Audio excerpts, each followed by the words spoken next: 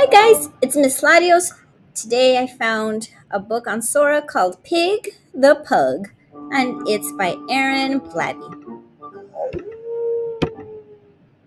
Pig was a pug, and I'm sorry to say he was greedy and selfish in most every way.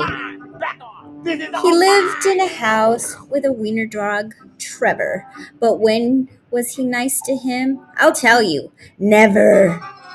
You've got some great toys there, poor Trevor would say. Think I can play? But Pig would just grumble. They're mine. Go away. But it might be more fun, Trevor said to Pig, if we both played together. Well, Pig flipped his wig.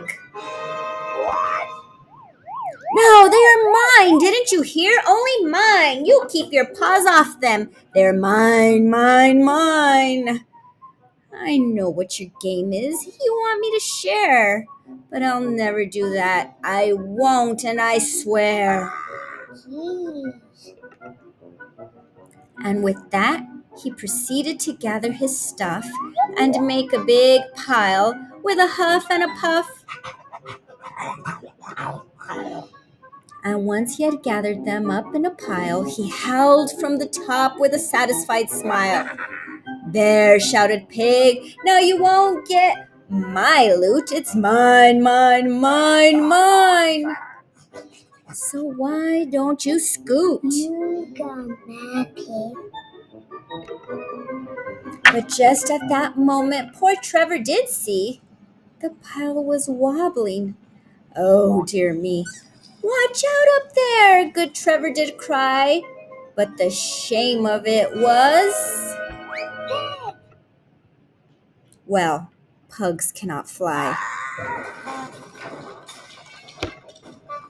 These days it's different.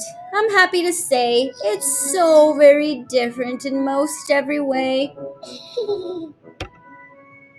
Yes, Pig shares his toys now, and Trevor his friend, and they're both play together. Thanks for sharing, Pig. Well, Pig's on the mend. Thank you.